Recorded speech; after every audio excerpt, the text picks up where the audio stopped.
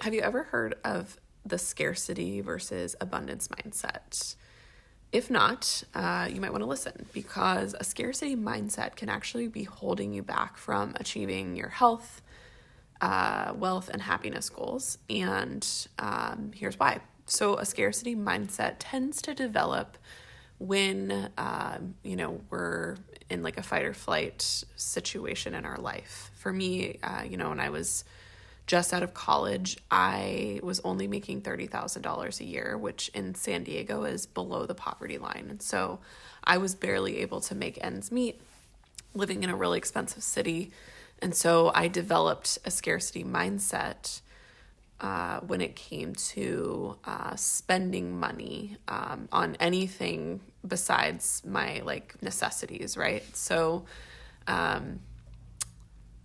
when I started making more money, that scarcity mindset didn't go away. I was still in that fight or flight, just try to get ahead.